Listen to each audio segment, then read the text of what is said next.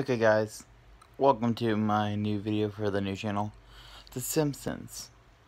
Season 28, Episode 4, Treehouse of Horrors from last year. I just saw this. It's literally not even 30 seconds into the episode. Ivanka 2028. This is a new conspiracy for The Simpsons. We already have Trump. Simpsons predicted it. So much other stuff. The Simpsons predicted it. What else does The Simpsons have? I'm just saying, Ivanka 2028. It's already terrifying with Trump.